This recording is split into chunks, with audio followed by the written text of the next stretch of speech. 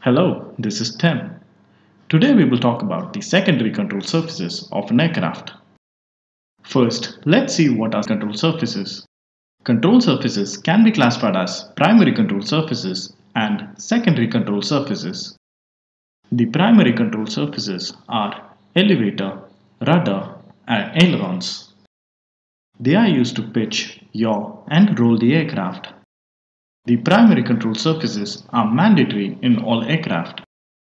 Now let's look at the secondary control surfaces. Unlike primary control surfaces, these are not mandatory in all aircraft. These control surfaces are used to improve the performance characteristics of the airplane and also provide assistance in flying the aircraft. Now let's look at some secondary control surfaces. First we will see the flaps. Flaps are located at the trailing edge of the wing. They are classified as a high lift device on the aircraft. Let's look at the cross section of the wing and the flap in more detail.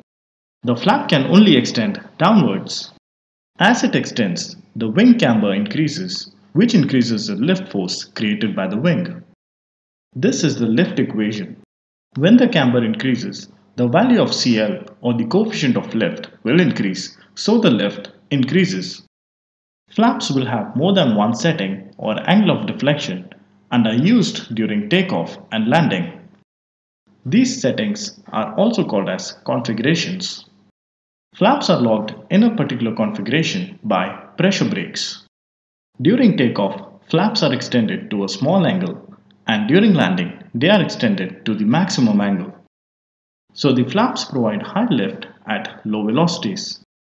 The next secondary control surface we will look at is the slats. Slats are located on the leading edge of the wing. They are also classified as a high lift device. Like flaps, the slats can only extend downwards. As it goes downwards, the camber increases, so the lift also increases because of the increase in CL. The main advantage of the slat is that it increases the stall angle so the aircraft can fly at a higher angle of attack.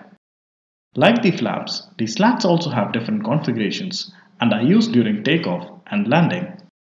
In some aircraft, when they are flying at high angles of attack, the air is allowed to flow through the gap between the slats and the wing.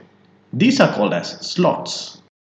The next secondary control surface we will look at is the spoilers.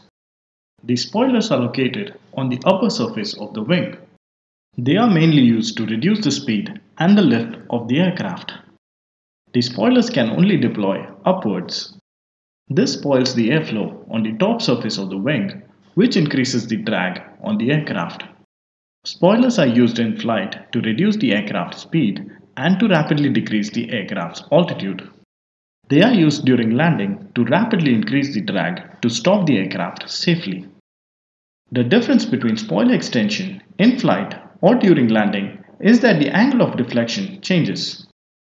The next secondary control surface we will look at is the tabs. These are the primary control surfaces of an aircraft. The tabs are installed on the trailing edge of the primary control surface. Let's look at the horizontal stabilizer to understand the working of tabs. This is the elevator and this is the tab attached to the elevator. The tabs can be classified as balance tabs or trim tabs. First, let's look at balance tabs. If the elevator has to be deflected down, the tab will be deflected up.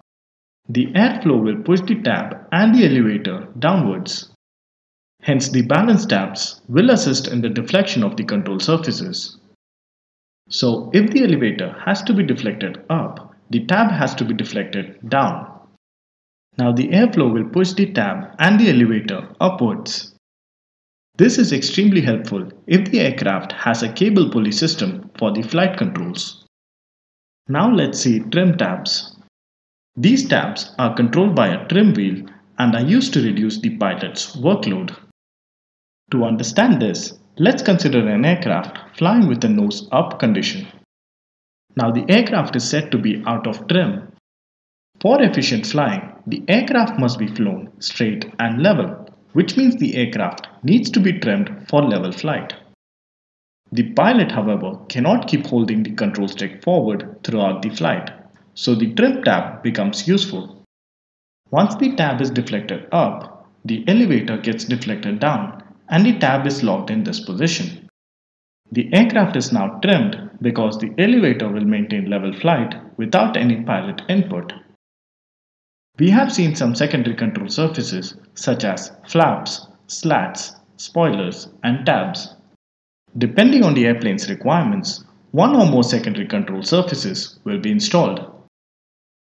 Thank you for watching and please subscribe.